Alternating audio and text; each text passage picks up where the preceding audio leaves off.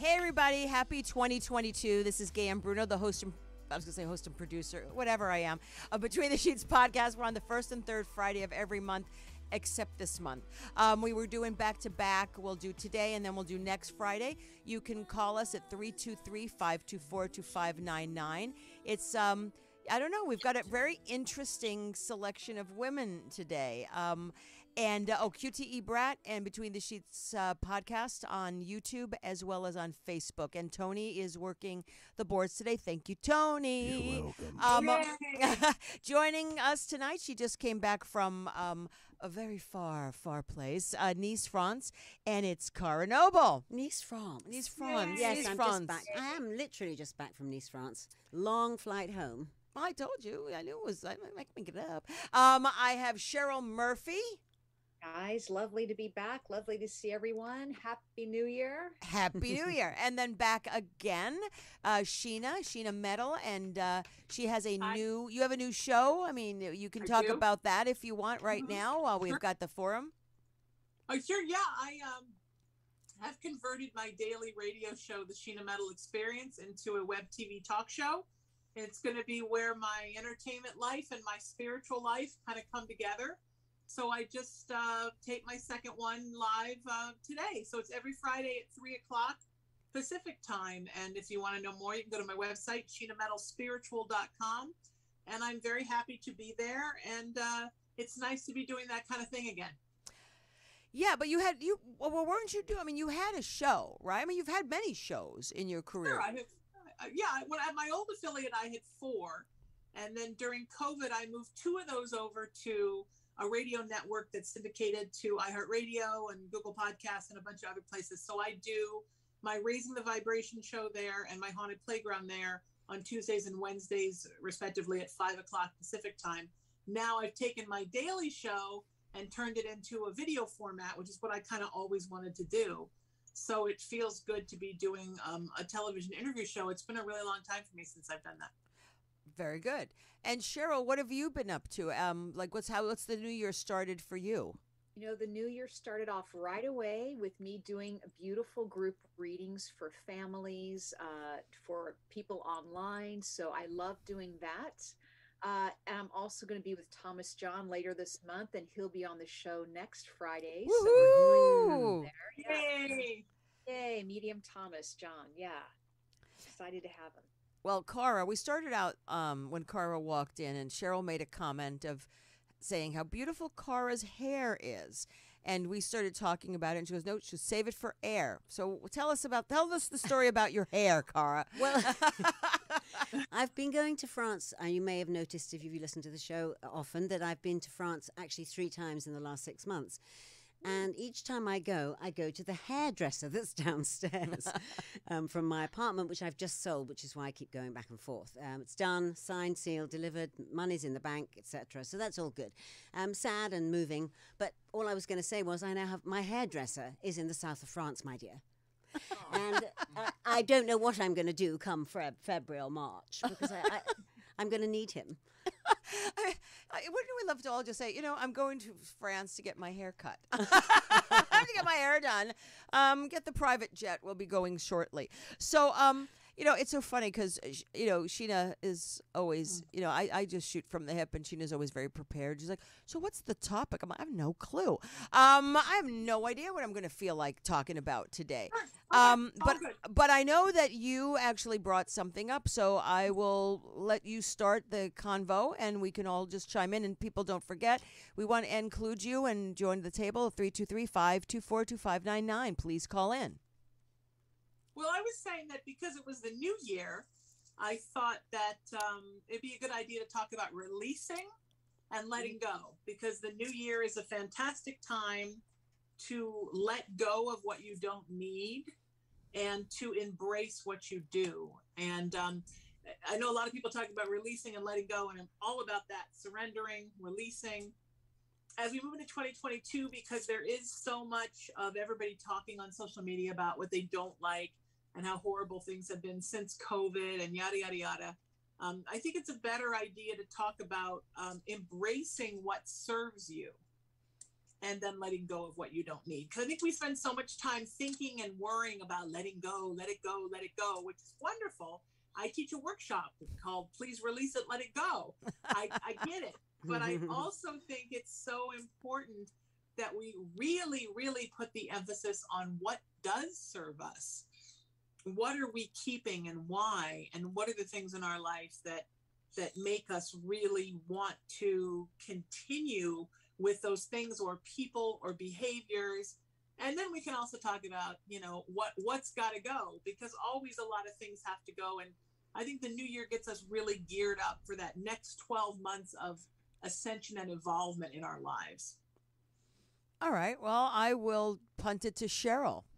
Yeah, I really think Sheena's onto something, because there's so much negative chatter, so to speak, negative conversation. We kind of need to go back to our roots. We need to kind of tap into that nature, TLC. We need to start giving back to Mother Earth. And as Sheena mentioned, to ourselves. We need to really add some more high vibration back to this planet, because that's what's going to help us balance again, or start that new 2022 off quickly. And it's going to have a rapid incline, is what I keep feeling. Is, look, we're manifesting right now. Right now we're manifesting. We're co-creators. So wouldn't it be great, as Sheena mentioned, we release, we let go of what we don't need. Let's make some room for all the beautiful things that we want in our life. Well, but how do you figure out, like, what do you dump? What do you keep? How do you change? How do you shift? I mean, some people, it's pretty evident they know. And what about the people that are like struggling? I mean, look, I know I have some patterns of behavior and stuff like that I need to improve. Yeah, that's the third time you've put that hand sanitizer I know. on there. I am so really third time. I don't. You know what? I kind of like the way this one smells. Actually, to be honest, Actually, it does smell nice. it does smell nice. So it's like, so it's like, there were things, like there are friends of mine. And this year and whatever other year, the New Year's resolution. This is what I'm going to do. And then it's the, I'll stop smoking, I'll stop drinking, I'll stop that stuff. But it's about the spiritual, the intuitiveness within ourselves. So, like, if someone says something to me, like, oh, Gayan, you're just too clingy, too needy, whatever, I don't particularly see that as a problem. You know what I mean? It's like if someone points it out to me, I don't necessarily see that as a problem, or I don't see what they see of me, which then I get totally like, well, that's the only person that pointed it out. I mean, really? That's who I am. Accept me as me. So how does the person, the individual, not what the people are saying to them, how do they really tap into to find out what really needs to be altered, fine-tuned? What stays? What do we build on? What goes? What new thing is coming in? What new thing should I work on? But I don't even know how to tap into that. So how do we find that baggage of stuff, that mixed Pandora's box? I love that. eBay. It's a Japanese practice. I'm sure that Cheryl's familiar with it, where you're supposed to take everything in your life, and with them it's how you go through your stuff, right? How you clear your stuff. But it works for emotional stuff, for relationships. You hold everything in your hand and you meditate on it, and you say, is this something I want to keep? Is this something I want to donate? Is it something I want to sell? Is it something I want to throw out? And I think it's the same thing with emotional attachments. Is this someone I want to keep in my life? Is this someone I want to donate, which to me means, do I want to give them back their emotional stuff that they've put on me? Do I want to gift them back their emotional stuff? Make a profit, though. You got to make a profit. Exactly. Are they someone I can live without, or are they someone I need to literally change my phone number and run for the hills? And I think it's the same thing. It's with stuff, with jobs, with relationships, with your habits. You take each thing one at a time and you say, is this something that brings me joy? Is this something that makes me feel warm in my belly? Or is this something that makes me feel stressed out?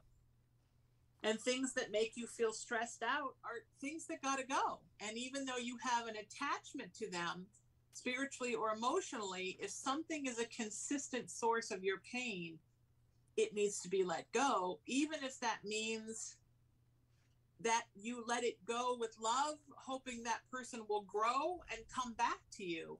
But to stay in that same toxic relationship, whether it's with a person, you know, with a habit, with, you know, a bunch of stuff piling up in your house you don't need. It's all about releasing and letting go and keeping the things that are wonderful in your life. And I think we spend so much time, like, you know, we call everybody a hoarder. If you have 5 things in your house, now you're a hoarder, which is ridiculous. And we're always telling people, like, get rid of stuff, let things go, get rid of stuff, go through your house and get rid of stuff. You know, weird people, like, their job is to go through your house and get rid of stuff. But nobody ever talks about getting rid of the emotional patterns that don't serve you, getting rid of the people in your life that don't serve you. I mean, there was a time in my life where I wish some lady had come and cleaned out the clutter of people in my life that weren't serving me.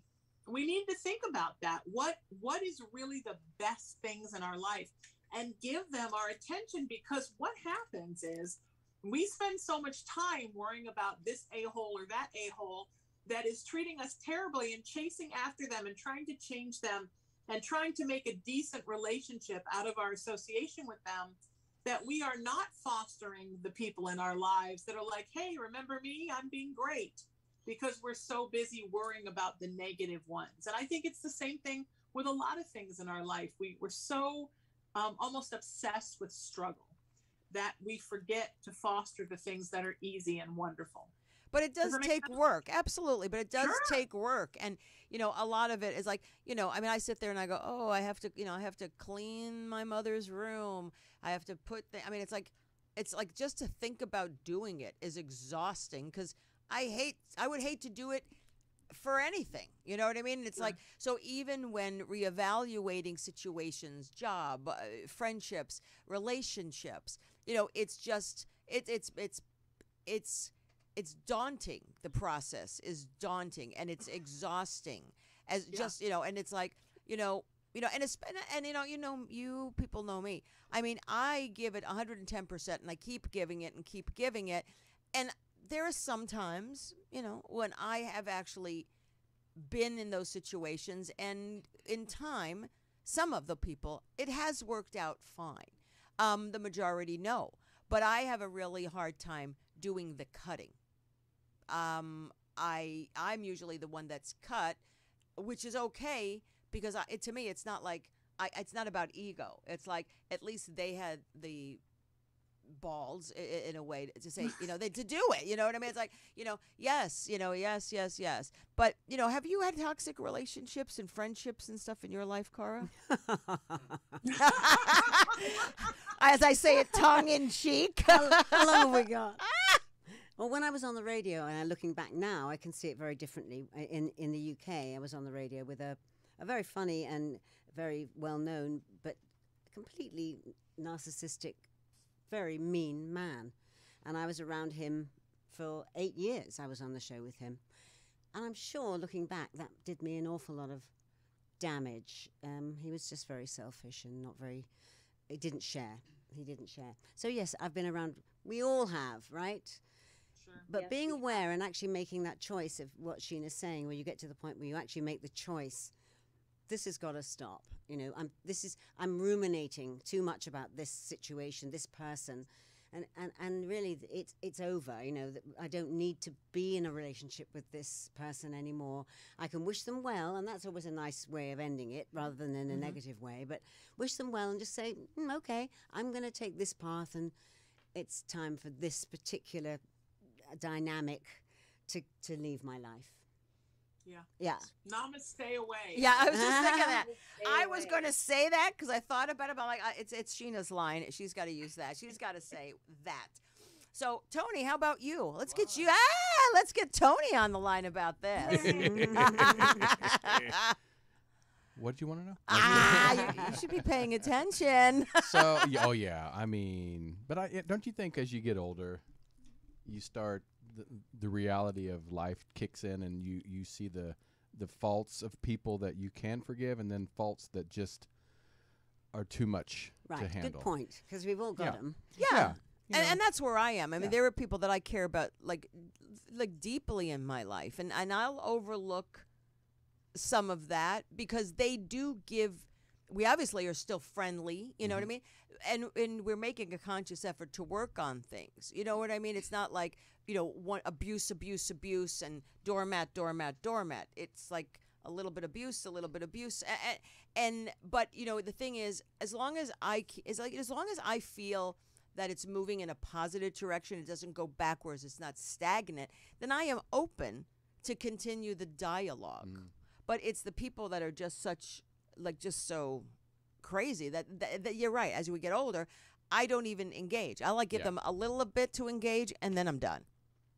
I barely give them a little bit anymore. You barely give them a little bit. Okay. Well, it's the awareness as well of any situation. But once you're aware that this is maybe not, is this good for me? Am I reacting badly to this? Right. Once you're in that place of awareness, then you can work on the muscle, because it's not easy. It isn't easy to say goodbye to some people who were in your life and were very important to you.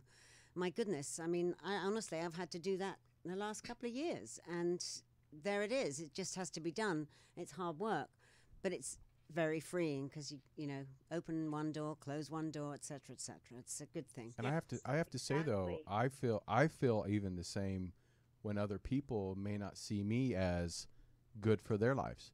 I'm okay with that. If I feel like I'm not what they need in their life, and they say I need to go, I'm okay with it. Right. Yeah. Well, good for you. Yeah, that's very takes work. That's very mature of you. Why, thank Very you. spiritually sound. Yeah. But I think also, I mean, I've just been in the south of France, as you know, I just said, and I sold a place. She's bragging now. This is about the 7th time she Yeah. said And her south of hairdresser. France and her hairdresser.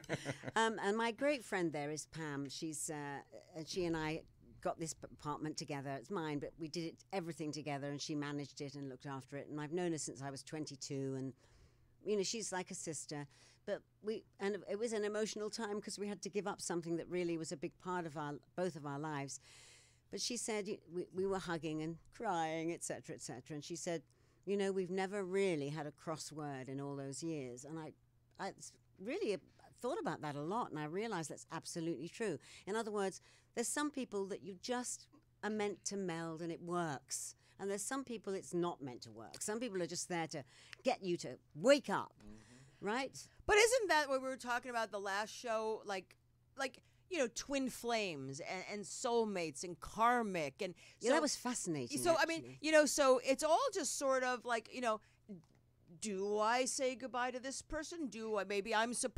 Maybe we're karmic and I'm supposed to work this out in this lifetime because God knows I kind of want to be done with this shit. So I think intuitively, and this is how I deal with the people that come into my life. Some are a little difficult, some are not. I just don't, if it gets too hot in the kitchen, I just don't throw it away. I work on it because I think maybe there's that underlying thing of what we talked about, a karmic soulmate, a twin flame. So I stay up with it as long as, and I don't mind the sparring and stuff. I'm actually, I'm pretty good at it if I have to. It's just where it crosses the line of where you disrespect each other, whether it's verbally, physically. I've never done that. But I mean, if you're sitting here and you're just toxic, but within that, every once in a while, a bout of toxic, you have wonderful, fun times. Then I don't really throw people away. I mean, it has to be somebody really just completely abusive and toxic to me. So we have a caller. Hello, caller. This is Gaye and Sheena and Cheryl and Cara and Tony. Welcome to Between the Sheets. Do you have a question for our panelists this evening?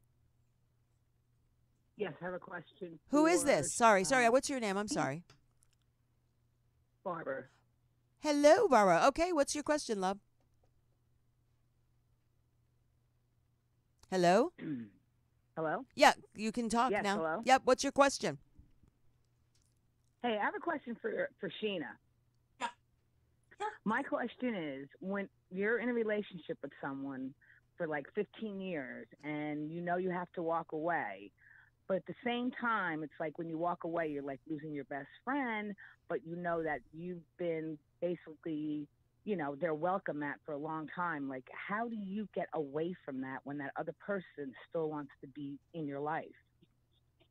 Yeah, I mean, it's hard, right? Because somebody who's treating you like a doormat, they like having their doormat. Nobody wants to wake up one day and find out someone stole their doormat. But you have to choose you, sweetie. You have to choose you first, which means you have to I did that.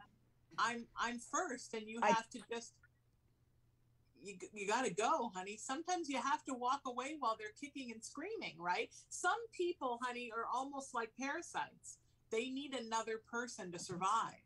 For whatever reason, they didn't become adults, and they need someone who's a parental figure to take care of them. And they often pick their primary partner to do that, but that's not okay, and you didn't sign up for that. Thank you, because I, you know, told the person, I said, listen, I said, I'm not your mother, I'm not your bank, I am supposed to be your partner. Right. And when I left, they were like emotionally crying and didn't want me to leave. And like 2 hours later, I had to go back, and they were still emotional. And I said, well, this is just the best for both of us. And you know, I didn't cause this. This is on you. And, you know, they try to turn it around on me when I was just, you know, the innocent, you know, person in the situation. Isn't that a narcissist? You know, so I was like, yeah, well, I'll tell you exactly what happened. I was with someone for 15 years. And in the beginning, we both made a promise we never would cheat on each other. In April, she cheated and was cheating. And she doesn't, I mean, you have to be stupid to cheat because I'm a retired private investigator. So I already knew everything she was doing. Hey, what's your number? I already knew what she was doing, and I set her up for a lot of stuff, and she didn't realize it. You know, I was like tracking the stuff on the phone. I had the house rigged up. I mean, I had everything rigged up. You know, she was going away on a weekend with a friend with her kids that were 14 and 15. I'm like, that girl's friends are not 14 and 15. I'm like, so like, here's my credit card. And I tracked the card. And I knew where she was the whole weekend, and she had lied. And then finally I confronted her. Because if I'm going to ask you a question on something like this, I already know the answer. I just want to see how you respond. So every time I would ask her a question, she would just respond normally like it was in the 15 years. So maybe step back and say, wait a minute, for 15 years, have you been BSing me? I'm like, because you're so good and so smooth at it. And after a while, I called her out on a bunch of stuff. And she just looked at me and was like, no, I did that, you know. And I was like, I know you did it because that's why I asked you. I wanted to see what your answer was. So, Barb, I have a question. I made the choice to leave. Barb, how long were you with her before you started realizing she was cheating? 15 years. On our 15th anniversary in April, she forgot our anniversary. So you were saying, like, this is really weird. So, Barb, you're saying she did not cheat prior to then? No, not that I know of. Okay. She probably did. Not that I know of. I think she probably did. No, because she would always, like, we'd always be together. We'd always do everything together. And then I went to go use her phone. And I admit, I'm like, if I touch, like, someone else's device, I will screw it up. I just have that electronic, you know, bad juju about me. But I went to go use her phone, and she was, like, hovering over me. I'm like, I'm getting the same phone. I just want to know how to do something. And then I realized later that she was afraid that the girlfriend would call and her photo would pop up on the thing. And then after that day, she started hugging her phone. And I'm like, something's up. And that's when, like, I went into investigative mode, and I was, like, all over it. I'm like, okay, we're going to figure this out. And I figured it out. And then, you know, like, when something happens to her, like, she had gone to the hospital during the summer, because I had stayed.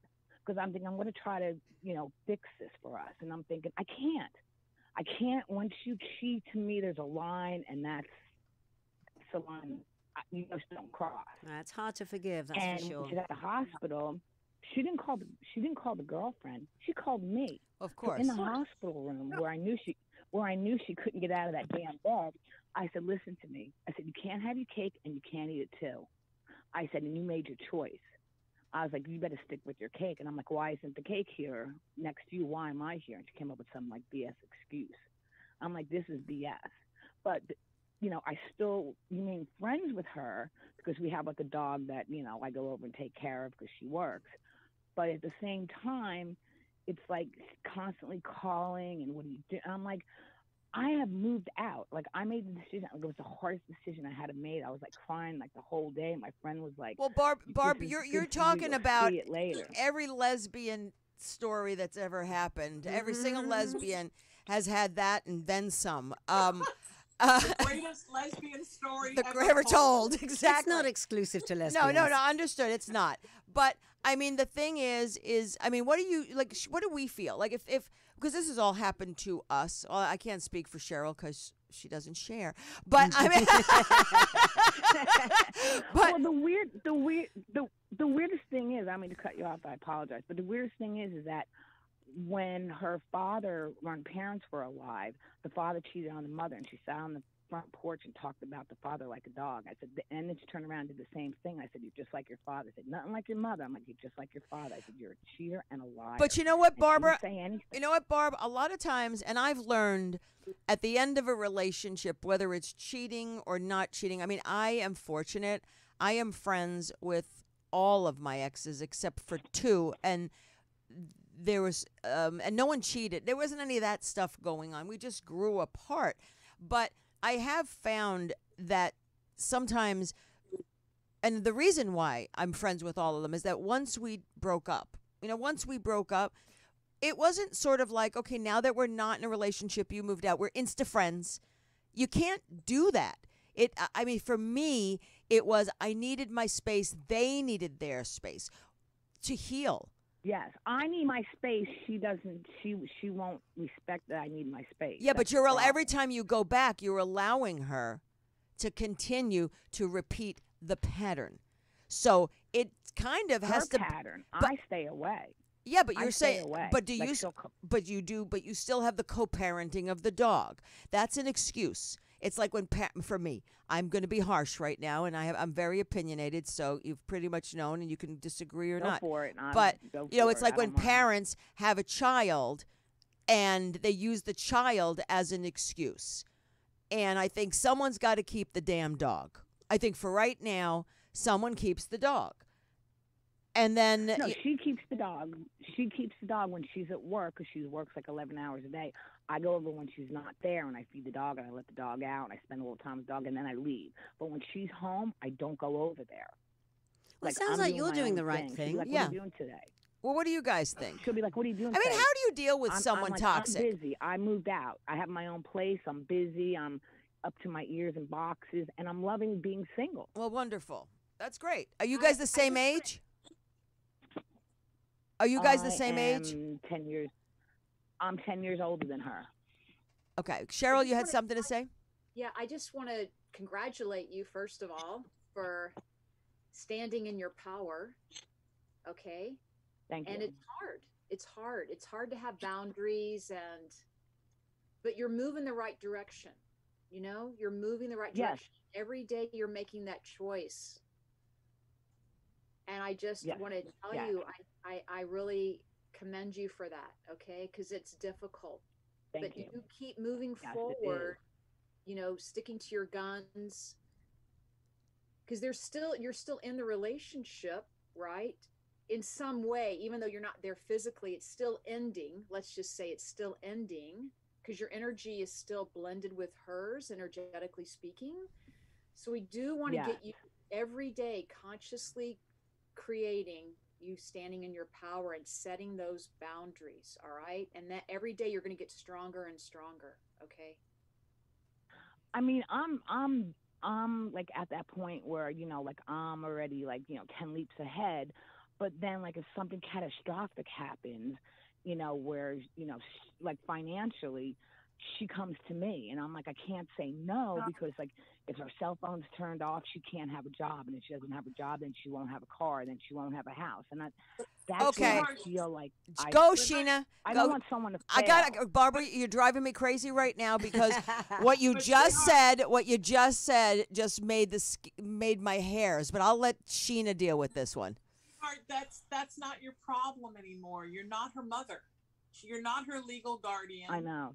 And that's not your problem anymore. I mean, the world is filled with crying narcissists in their little bassinets, even though they're 50, and no one is feeding them or taking care of them, or you know what I mean? You have to let her grow. And she's never going to grow as long as you swoop in and save her. And she's not a person of integrity. She didn't treat you well. She didn't uplift you. She didn't make you feel like you were the most special person in the world, which is what a partner should do. And she cheated. And I can tell you, before she cheated, she thought about it, because those kind of folks are always looking to trade up for a better parent that gives them more stuff. And she just, you know what I mean? She used you as a means to an end. And I know it's very difficult, and I've been through this. I know it's very difficult when you love someone and you remember who they were when you met them, and you keep waiting for that person to come back. And you keep thinking, well, who is that person? Where is the real person? But sometimes that is the real person, and the person you met wasn't the real person. And they dazzle you, glamour you. You know what I mean? Honey, even if you have to walk away from the dog, and I know how hard that is, you need to get away, honey. You need space, because you need to go on with your life, and you need to heal, and your healing is never going to happen unless you separate yourself from her. Now there's three main stages to getting away from a narcissist. The first one, as Cheryl said, is congratulations, you did. Most people don't. The second one is to focus on your healing. And that means what makes you feel good, what makes you feel nurtured, what makes you feel empowered, doing beautiful things for yourself while you heal. Then the third stage is you kind of have to look yourself in the mirror and say, I did this. I allowed this to happen to me. And you have to forgive yourself, because it's not your fault that you tripped up on this person that was something that she claimed to be one thing, and she turned out to be something else. And you have to forgive yourself for that. But you can't get to that phase unless you get to the healing phase. And you can't fully get to the healing phase unless you get away from her, because she will keep picking the scab off, because she wants you to stay energetically indebted to her for eternity. Do you know what I mean? Does that make sense, sweetie? Okay. Energy vampire. I got to cut the cord. I got to cut the cord. Yep. Cut the cord. Well, thanks, Barb. And, thank you for calling. I hope we've given you some insight, and keep your chin up. And, you have to love yourself and do things for yourself first. Yes. So thank you. We have another caller. Guys. Have a good night, Barb. Alrighty. Hello. Right, Bye-bye. Good night, sweetheart. Hello. Who's calling? Welcome to Between the Sheets. Hello? Hello? Yeah? I'm sorry. I thought I was calling Char Vision.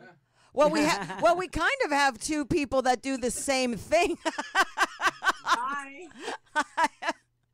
Hi. What's your name?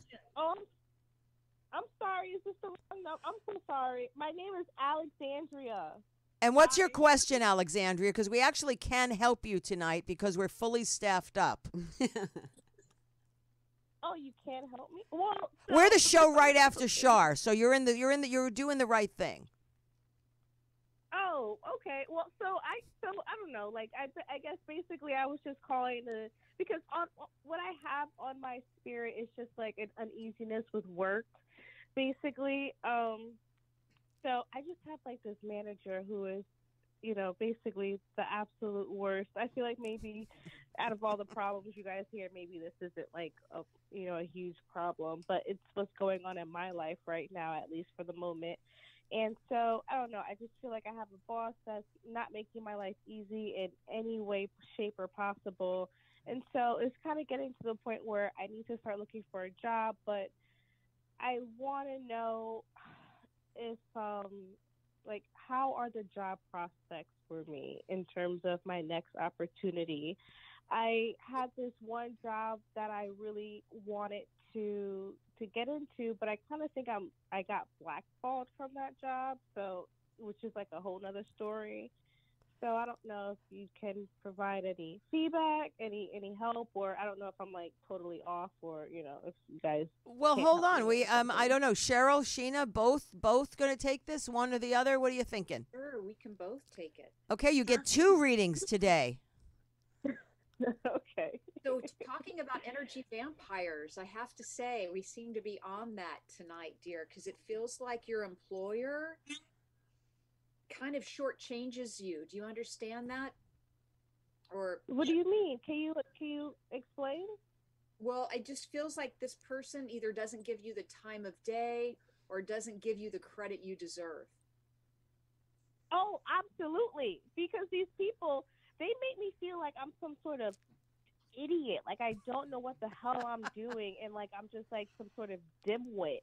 And I'm like, dude, I respect myself enough, and I know that I'm way better than what they give me credit for. So, and that's another frustrating part about this is that, granted, I know that there's areas that I can develop and grow to succeed, but like you ain't gotta talk to me like I'm stupid, and that's exactly what these people be doing to me, and that is so frustrating. So what's happening is like your soul. So what I'm getting right now is like your soul is the reason why you're so uncomfortable in this job and you're wanting to get out is because your soul, your spirit, your heart is saying, look, this isn't right, right? The higher self is saying, this is not good. And I actually feel like you're being guided to leave there. I just want to tell you, I don't know if you believe in angels, but I definitely feel Archangel Michael, Absolutely. you know, guiding you and leading you away from this situation. And and I just want to tell you, I just feel like there's a big door opening for you.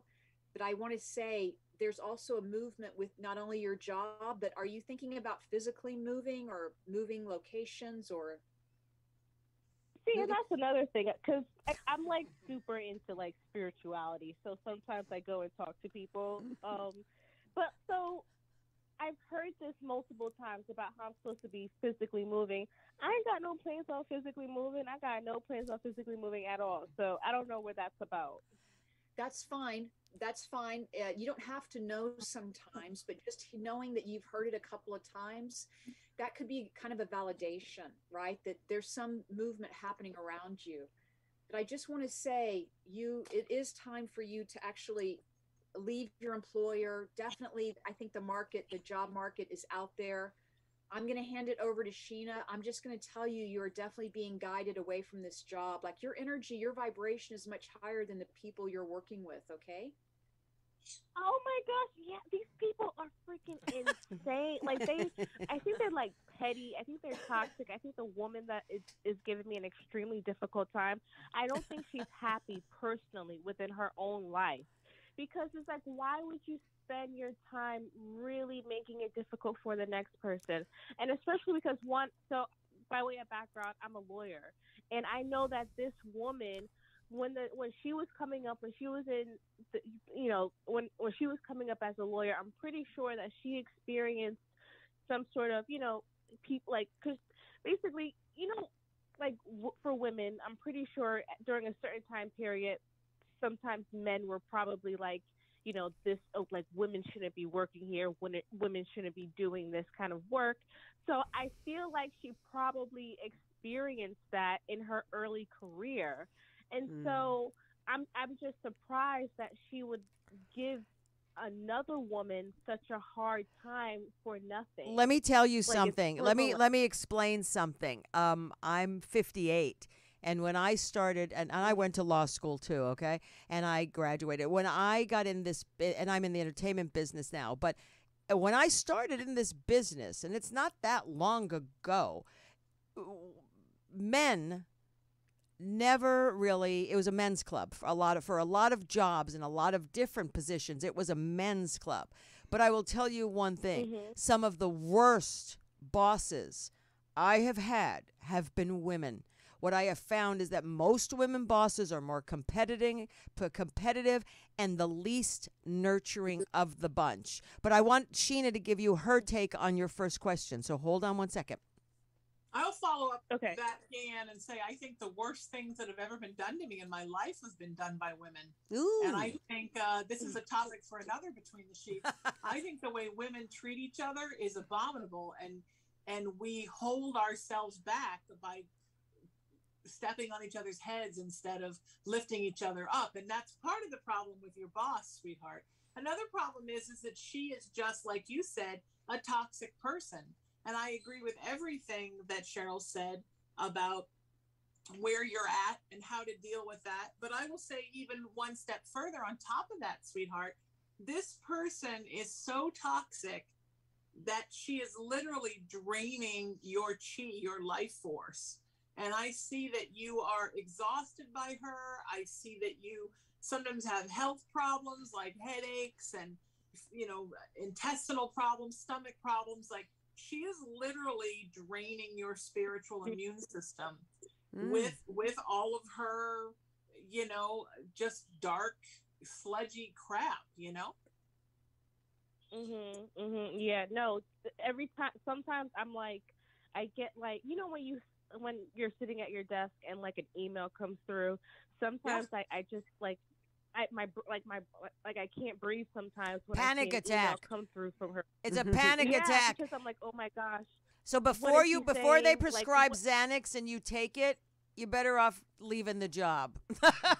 Yeah, because that feeling you feel, sweetie, that's like her sludgy energy coming out of your computer and kind of hit you in the solar plexus. Nasty. And somebody doesn't have a right to do that to someone else. Now, some people do it on purpose. Oftentimes people don't know they're doing it because they're so miserable. Their energy is leaking out everywhere. But you have to protect yourself spiritually, and you have to protect yourself emotionally until you can get to another job, because I'm worried about you. I don't want you to start developing health problems or start developing emotional problems, all because you're being drained by this person. We talk a lot about our immune systems, and we've learned that our physiological immune system is a lot of what stops us from getting diseases and keeps us healthy. But we also have an emotional immune system and we have a spiritual immune system, and they all work together. And a toxic person will drain your spiritual immune system until you feel like you can't lift your head, or until you have so much anxiety that you literally feel like you're a sick feeling in your solar plexus, in your stomach, every time something's coming from her. And it's just not right. And no one has a right to do that to anyone, sweetie. So please start looking for another job, and please find a way to get away from this person, sweetheart, because when you do, you're going to soar. You're going to feel like you've been let out of prison. Like, your spirit is going to be so free, and you're going to get all your physiological strength back, all your emotional strength back. And all you have to do is just separate from this person. I know easier said than done, but trust me, your whole outlook on everything is going to change when you move away from this person. Well, thank you for calling in. I appreciate it. Yeah, no, thank you. Thank you. Yeah, Thank tune in you. again. We're here next week. Yep, we're here next week. We're right on after Shar. Oh, so this is the time. Yep, that this is called Between the Sheets. We're on from 7 to 8:30 p.m. Pacific here on United Broadcasting Network. Yay! Thank you. Hey, everybody. Thank you. You're welcome. I just plugged Between the Sheets. We're here the first and third Friday of every month. Don't let this week screw you up. Yeah, we kind of messed up this week. We kind of messed up this week. We're on next week with Thomas John. That's going to be exciting. And 323-524-2599. 323-524-2599 is our number to phone in tonight. So, taking that, it's kind of like moving forward regarding, bless you, Sheena. Bless you, Sheena. Thank you. Bless you, Sheena. So when I'm someone, my new video space. okay. So here's the thing, when you've got these people in your life and stuff, and I know, I've had readings with both Cheryl and I have readings with Sheena in the past. Like, how do people protect themselves? Let's say they can't leave right now. They have to stay in this job. There isn't an opportunity financially. What are some of the things that people can do to spiritually protect themselves? Well, I just want to say, great question. It's really about setting the intention, right? To actually communicate with the universe that you want to look for another job. You know, you've got to start placing your order with the universe. You've got to kind of start connecting with your higher self, because that's how you're going to manifest what you want in your life. But that's number one, is set the intention that you're already going to start stepping away from this job energetically. I also want to say, as much pain or uncomfortableness as it can be, somewhere in there, there's going to be gratitude and love about stepping away, knowing that something wonderful is about to happen or some new door is going to open. So it is about using that beautiful energy of, thank God, I don't want to be here anymore. I'm getting the message from my guides, angels, loved ones. It's time to move on. Great things are going to happen for me. So those are just a couple of things. Also, it is about, you know, not taking your work home from you, with you if you can. Like, don't take your work home with you. A lot of people will shower when they get home or change their clothes literally, because it is about cleaning the energy body, not just the physical body, but cleaning the energy body, letting anything negative just go right down the drain. Anything that's not yours, it's not for your highest good, go right down the drain. Changing the clothes, coming back into your own power, into your own space, so to speak. Yeah, I agree 100%. And I know I've told everybody this. I know, Gaye, I've told you this. It's also about not allowing every single negative thing to come your way to get firmly planted inside of your spiritual periphery. You can't take everything on in the world. And so some people will literally try to sort of throw their icky energy at you. And the trick is, you don't accept it. You keep yourself, when you realize that somebody is not somebody that you can trust to be energetically close to, as obviously this woman has proven herself again and again as the boss to not be that, then you learn to pull your energy away. So physically, you may be in the same room with them, but you pull your energy back so it's not right in the middle of their toxicity. And you learn to implement spiritually filters and screens so you don't let it all in. And I think I teach that when I teach my empath classes. It's very hard for empaths not to take everything in, but you don't have to take every single thing in. And every time somebody acts toxic, you don't take it in. And Gaye, earlier you were talking about, how do you stay in a twin flame relationship? How do you stay in a karmic relationship when somebody is maybe not being the best little flame they can be? and the answer is, you don't take it all in. You still live your life. You allow yourself to the soul tie to stay, but you say, look, you know what? You got to go fix your stuff. And then you come back around when you're in a better place, but I'm not going to sit here and take all of your toxicity and deal with all of your malarkey, because that's not my karma. It's not my destiny to put up with all of your stuff. And it's okay. You don't have to separate yourself from someone 100%, but you do have to just put in a pause, right? Or say, not let everything they're doing get to you, because some people, they just hurt and they want anyone to listen to them. It's the expression, right? Hurt people hurt people. They just want some place for all of their anger and unhappiness to go. And if you are in that person's life as their employee, as their primary partner, as their friend, as their family, oftentimes it comes at you. And you have to protect yourself and make yourself as impenetrable as you can towards all of that icky energy coming at you, you know? So as an empath, you know, because most of us obviously are empaths, and the ones that aren't are sociopaths. But I mean, there's got to be something in the middle. There's got to be something in the middle.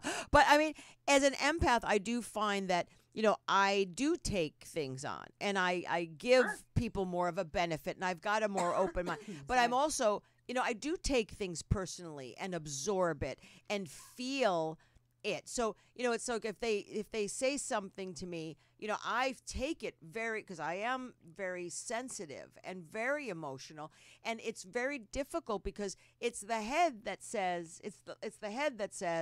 you know, this is not as big as you're making it be, but it's how I feel. That I feel that. It's like I feel that intensity, but it may not necessarily be exactly what they're trying to translate. So how do you end up, if someone says something to you, which maybe isn't maybe isn't nasty. Maybe it's their tone. Maybe it's the way of behavior, or they're just blunt. Which I'm blunt, but there are people that are blunt that are just rude. I'm blunt with with compassion. So when someone is blunt or expresses something and it ends up on the borderline of rude, how does an empath not personalize it and then just like completely fall apart? And then, at least my kind of empath, then this starts to go. Then it's all about the brain and the mind and the ruminations. And so how does one sort of find that balance? Well, I think. Go ahead. Sorry. Go ahead, sweetheart. I was just going to say, look, number one, Gaye, you're in such a creative field that you're just in creative mode all the time. Your heart's on your sleeve. Your intuition is probably off the charts. You're an empath, as you mentioned. And that is where creative empaths, that's how we develop, is we step into that right brain, so to speak. Mm-hmm. The empaths do. So when people do rub us the wrong way or ruffle our feathers, we almost have to check in with ourselves and say, look, am I okay? Or was it something that I did? But it's like checking in with yourself. I would definitely take a breath, step out of the situation, come back into the situation and connect with that person again and maybe reframe it or talk to them. That's kind of how I do it. Mm-hmm. I don't know if Sheena wants to add something to it, but what I do is I try to just step out of their energy, because usually it's something in their energy that's behind it, whether they were rubbed the wrong way or they had a bad day, because that's usually where it comes from. Yes, I was going to say compassion. Have some compassion, because somebody said earlier that people don't always know when they're like off the edge, off the charts, crazy, over emotional or whatever. If you like that person, you have to just accept sometimes that they're going to behave badly. Sometimes we all do. Sure, absolutely. I like the expression too, Cheryl. The eyes are mirrors. I think that oftentimes when unhappy people are telling you things about you that they don't like, they're oftentimes telling themselves things about them that they don't like. Oh, yeah. Yeah. Because, like our first caller, whose girlfriend made her feel less than, well, that was because the girlfriend felt less than. So somehow misery loves company. They try to put you in the same place where they're at because they're unhappy. And in that case, you just have to remember, this is coming from an unhappy person. This is somebody's unhappiness. It doesn't have to do with me. We don't have to take everything so personally. And it is a hard thing, like Cheryl said about you, Gaye. It is hard when you're an artist because you keep that channel open a lot. It is hard when you're an empath because the channel to receive messages is so wide. I always say normal people are like a straw and empaths are like a drain pipe that the messages come through. But you have to learn, not my circus, not my monkeys. This is not every single unhappiness about this person doesn't have to do with me. And if they don't know how to treat me with love and respect, then that is simply a lack in them. Yes. And they either have to figure it out or not be a part of my life. I love the expression, love yourself enough to walk away. Yeah. I think it's so true. You have to love yourself enough to say, no matter how much I love you, no matter how spiritually tied I feel to you, if you can't get your celestial poop in a group and treat me the way I should be treated, then I have to step away until you can grow. So, and, But I have a question, because I remember I see what you're saying, but then I was talking about what I was thinking about, protection. So, explain crystals. Okay. And why some people, like with Sheena, with you, I mean, when we have had a few readings, you said, if you can get this crystal or that crystal for that, whatever I was dealing with at the moment. So can someone please explain, because there's certain types of protection. Isn't that a protection too? It's a wonderful protection. Yeah, it's a great one to take around with you all the time. I douche with crystals. I think crystals are. She did say that. She did. She I did. think everybody at every time should have at least 10 crystals in every orifice they have. Crystals are a wonderful way to protect yourself because they're gentle. Their energy is gentle, and you can put intentions into them. They naturally come with their own stuff because they come from the earth with certain properties. And it's really easy to throw them in your purse, in your pocket. I have a selenite wand and a big piece of black tourmaline on the headboard where I sleep. You know what I mean? And they're not, they're very low maintenance. You purchase one, you set it down, and it's ready to go. Because, I mean, ideally, we should all be able to separate ourselves from negativity and toxicity on our own. However, not everybody can do that. So sometimes you need a little help. And people need help, right? I'm also a big fan of herbs, of sage, burning something you love, lavender. The way you eat, certain spices you eat will protect you spiritually.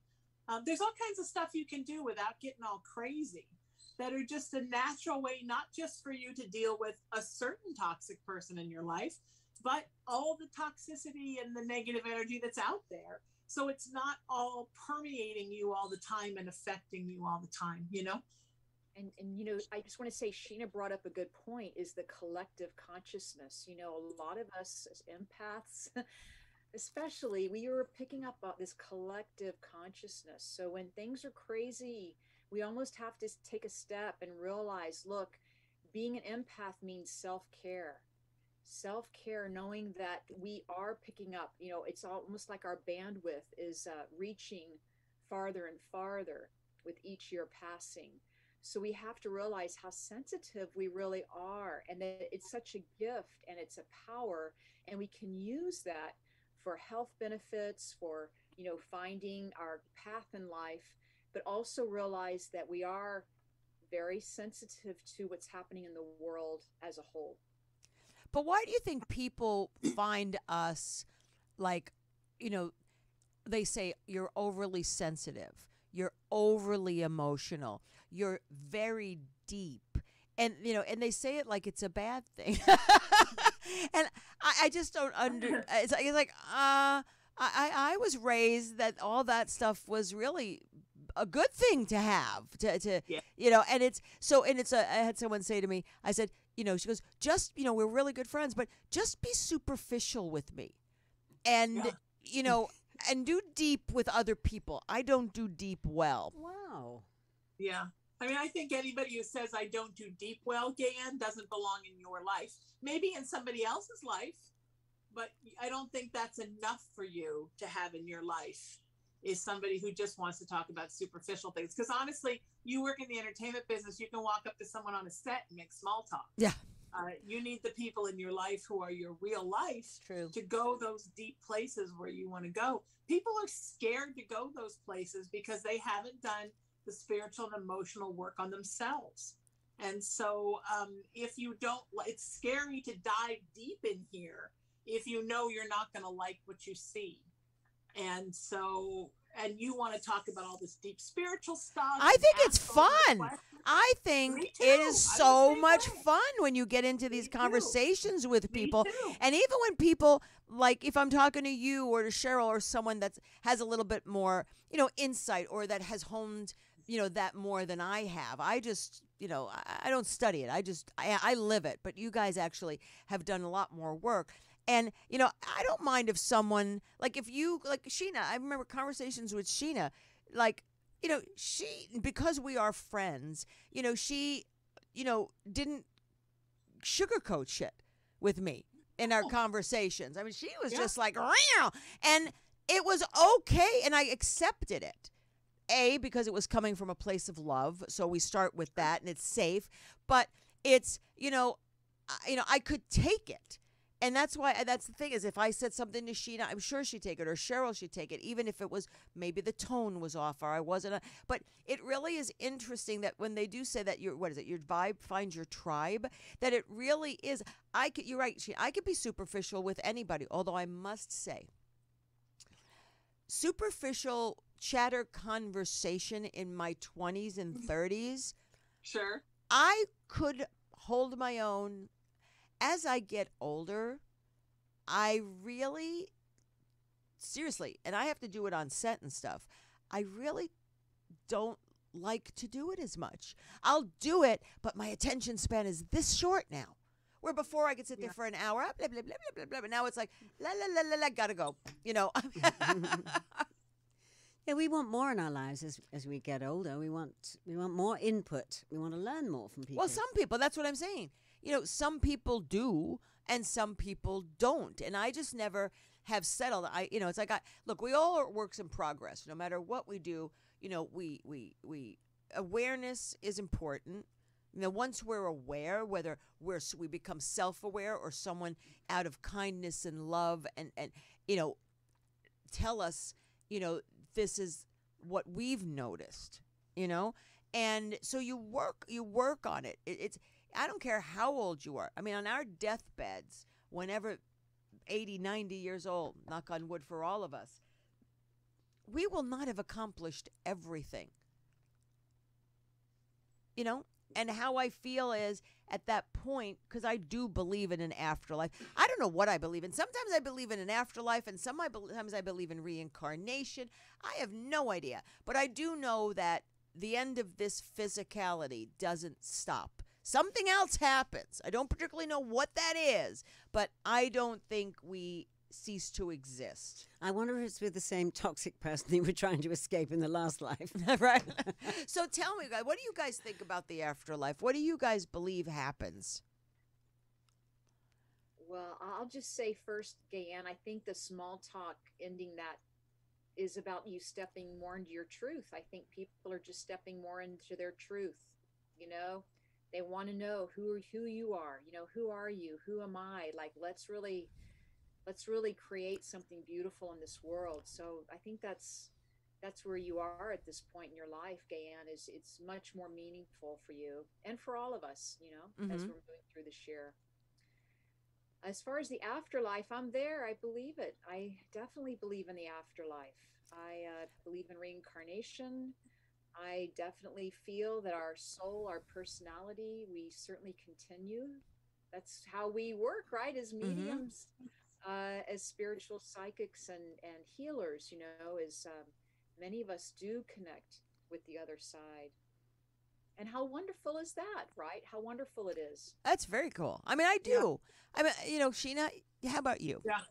I believe in the afterlife and reincarnation. How about that? Cool. How come maybe it's everything? Maybe you can have the chocolate scoop and the vanilla scoop. I believe that when we pass, we go to a place that I call home. Some people call it heaven, but I call it home because it really is our real home. Because this is this kind of like celestial soul school down here where we're here to learn lessons every life.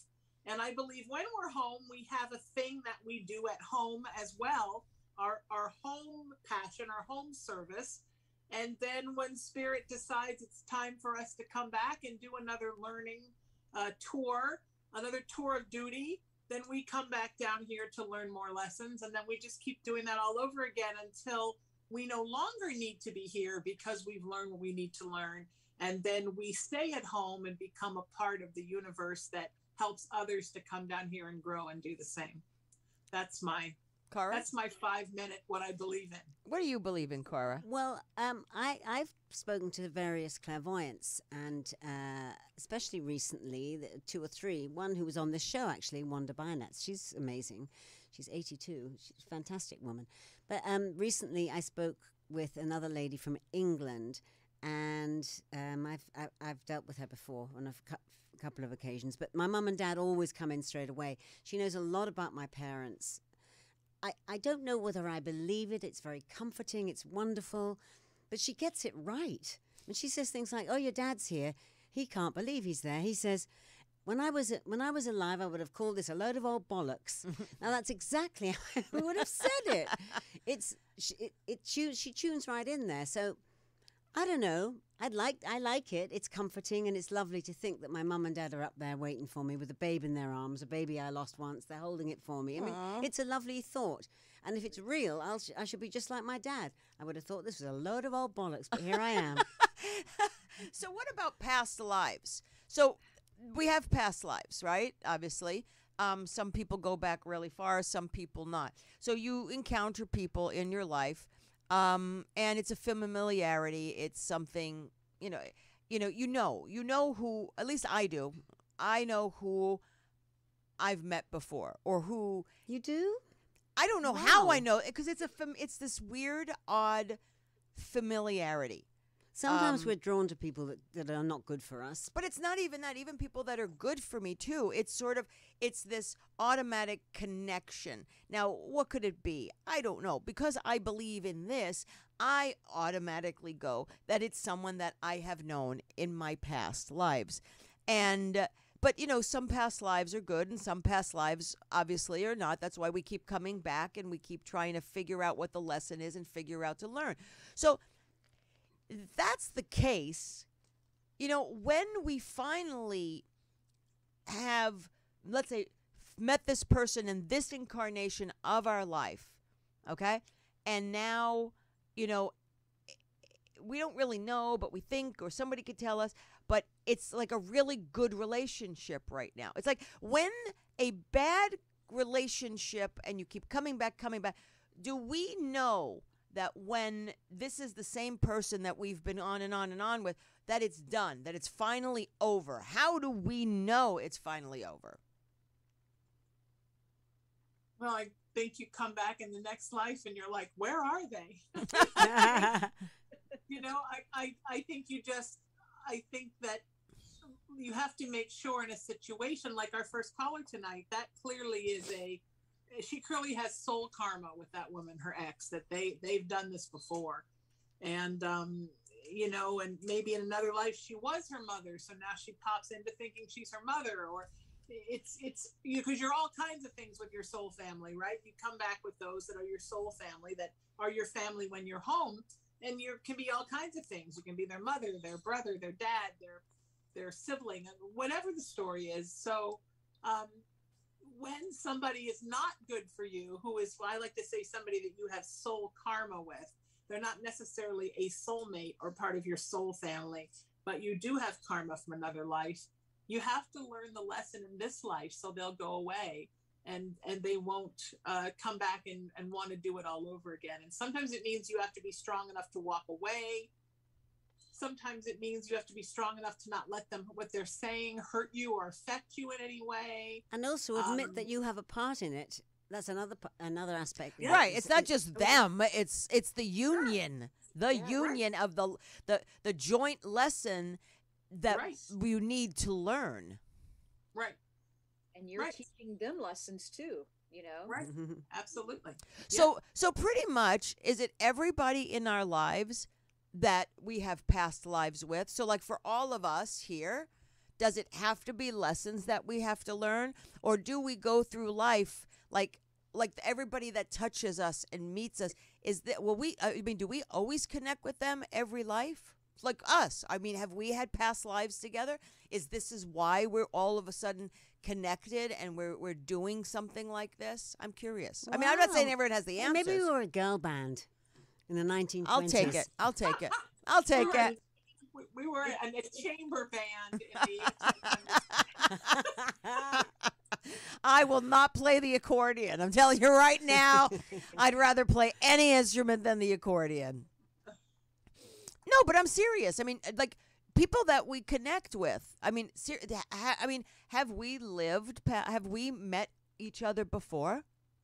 Well, no coincidences. I always like to think no coincidences, and that, I think we all have had past lives. Not everybody, maybe, but maybe us on the group and Tony, we've all had past lives together. And we said, hey, let's do it again. Mm-hmm. We had great past lives. A lot of us have great past lives. A lot of us have, difficult and struggling past lives. And we're teaching each other, we have to be in agreement, right?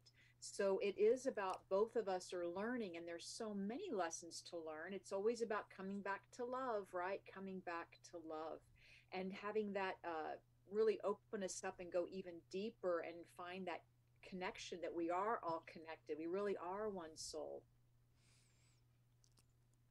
Sheena? Like that or not, but we're all connected. Yeah, absolutely we are. Yeah, go ahead. Oh, I thought Sheena was going to say something.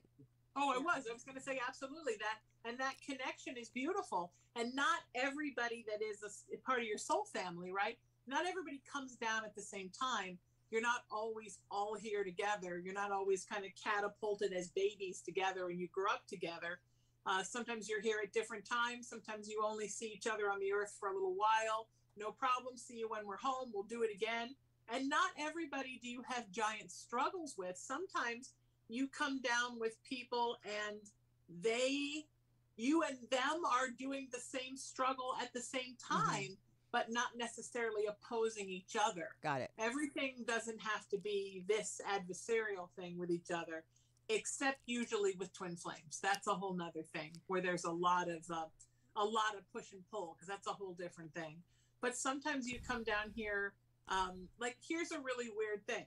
So my mom, my two best friends who have only met once, and my girlfriend and I all believe in another life we were nuns. Is that like a really weird thing? Wow. My two best friends, I mean, they're like kind of like nunnish in life. Like it's this whole nun connection. Like, what is that about? No Except sex. that I think we were all nuns. But At did you? the I mean, same do time. you guys feel that, or you guys did past life regressions and discover our that? Whole life, Feel our it. whole life, we've always kind of thought about it in this kind of weird way. And so that's, what's that about? Yeah. And I met my first best friend when I was 14. My other best friend I met in 2017. And both of them were like, I think I was a nun in another life. And my mom always thought that too. Wow, that is kind So, of crazy. I mean, that's a nun thing. And I've always felt like I, in another life, was a nun, and very tied into the work of St. Bridget. I've always felt very tied to her, St. Bridget of Kildare, the Irish St. Bridget. And, always thought nuns. As a matter of fact, I met some really great nuns from the, drag nuns from Sisters of Perpetual Indulgence. And I had them on my show. And when I learned that they actually follow the nun code, I mean, obviously not with the Right. chastity, but they really do follow the code of all of the service that nuns are supposed to do, taking care of sick people, cooking for people, providing comfort for people. And I thought, oh my God, that's fascinating, because they're still nuns and I couldn't get enough of that. So I do think that is a thing. I mean, I think that you all have time periods. I'll give you another interesting example. So when I met my second best friend, it turns out she and her son run the historical society in the town I grew up in. I did not meet her in this town. I met her through her cousin that lives in Los Angeles. And it turned out she grew up 5 minutes from me. She and her son they're Civil War reenactors. Well, I've been obsessed with Abraham Lincoln and the Civil War since I was, born. So one day after my girlfriend and I got together, her daughter and I, who were very, very close, we were sitting on the bed and I said something about Abraham Lincoln. And she said, oh, when I was a kid, I called him Babraham Lincoln because I thought he was so hot. And I thought I knew him in another life. And I'm like, what is that? How did that just tie together all of my families? Right. That is So extraordinary. That's a thing, right? And I do think that you circle from time to time with people. And I think one of the most beautiful things in life that makes a lot of the crap that we endure in this life wonderful is finding people that really sing your song and knowing that you've been connected to them for centuries. And that's one of the greatest rewards we have here, I think. Yeah. How do you solve a problem like Sheena? There you go. See, I grew up with nuns. I went to Catholic school, grammar school. My mother's best friend was with many nuns. I was confirmed by a nun, Sister Jeanette. I was always immersed in nunnery. But I got to see, I just got to go into the convent. I got to see what a convent inside looks like. Because, but I mean, and of course, every Catholic, Italian Catholic at least, they always want their daughter or son to be a priest or a nun, and I thought, oh my God, it was discussed for a moment in my presence, and I'm thinking, if I ever became a nun, first of all, I couldn't, but if I ever became a nun, I would be so thrown out. Either I would be completely like ostracized, or I would completely reinvent and revitalize what nuns are supposed to be. You would be a maverick. Yeah, we wouldn't be like kissing butt to those priests. But you know what's really sad is, there's not a lot of priests anyway out there now, and with that whole thing about the pedophilia and all that stuff, like people aren't running to be priests. But I do find it's very, very like a convent is like a lesbian bar. There's not that many around anymore. Well, there's not that many around anymore, and there's a lot of lesbians in it. Right, exactly. Well, I mean, I just want to say, guys, we're wrapping up. I just want to say thank you, everyone out there listening. Thank you for your calls.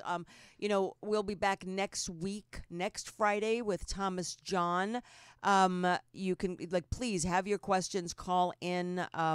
It'll be a really fascinating, it'll be just fun. I mean, he's just amazing. Like I said, I was supposed to have a reading with him, but he was overbooked, and that's how I met Cheryl. So again, like I said, there's no coincidences, Cheryl, as you said.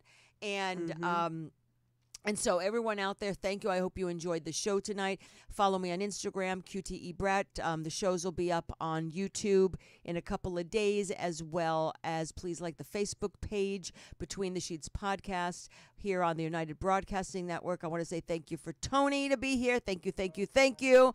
I want to say thank you to Cara. Cara, what's going on with you? What do you do? What do you do? What do you do? I don't know. I'm just coming around like crazy jet lag thing. But, here we are, New Year. I'm very excited about this new year. I feel like a different person entering a whole new place, which is great. Well, and Sheena, what's the new stuff with you? All of it. New radio shows, new TV show. Always working with people and teaching and working with clients, and loving being a part of all of it. So SheenaMetalSpiritual.com. I actually have an up-to-date website for the first time in my life. Go find out some things about me. I would love that, and reach out and say hi. I'd love to be talked to and approached. Wonderful. And Cheryl, what have you been? What's coming up for your future? Well, I have my healing prayer circle every Sunday night. You can join for free on my website, mediumcheryl.com. I'm doing a lot of social media, so you might see me on live Facebook, Instagram, Clubhouse. But I do have some upcoming events, so just check out my website under my events page. Thank you. Again, thank you everyone here, and thank you everybody outside. Again, it's Friday. Happy Friday. Have a wonderful, safe weekend. Really be safe. Do the best you can to just stay out of trouble, especially during these times. And I'm not only talking about COVID, okay? So I just want to say thank you for tuning in. First and third Friday of every month, Between the Sheets podcast. Have fun. And my birthday party, by the way, was amazing. Oh, we should have talked about I know. that. Well, we can talk about it again. And thank you, Cara, for hosting. It was wonderful, and not one person got COVID, which, quite frankly, you usually want to go.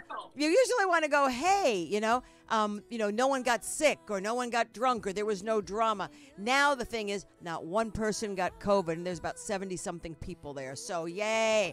Thank you, everybody. Drive safe. Be well. And always, good night and namaste.